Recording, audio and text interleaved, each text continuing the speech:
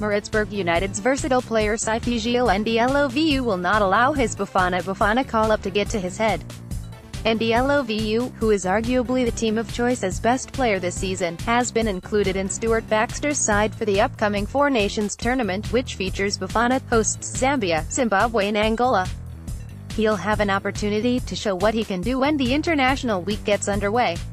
"I'm more than excited, it's really a dream come true. It's not the end, it's just the beginning and I still have a long way to go," Ndlovu told the Maritzburg website. "There are a lot of players challenging to get into the Bafana squad.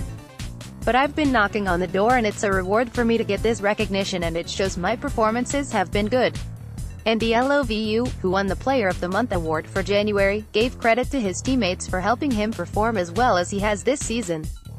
"For me to shine like this, it's because of my teammates. It's because of the spirit we have in our team, the unity we have. I believe the credit should also go to them, because a candle loses nothing by lighting another one. I'm rising because of them," he said. "The coach Badlu Davids is also key to my performances, I know that.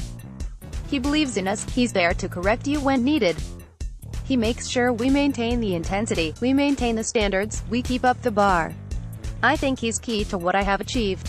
It's encouraging, we have competition in the team and that's why everyone is always performing at their best, giving 100%. That's where the consistency comes from," he concluded. Article by Stat Reporter. The comments posted do not reflect the views of Kickoff.com.